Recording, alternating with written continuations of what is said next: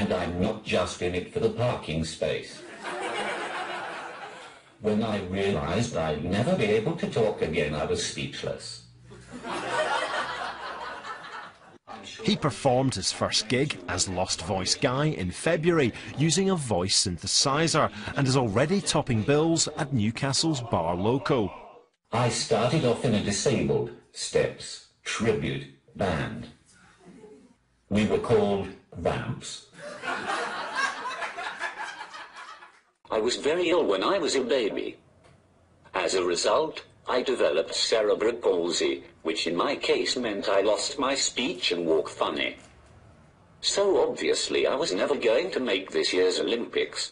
I hate that we have so many politically correct words to describe disabled people. Now it's all special needs, special schools, Special Olympics.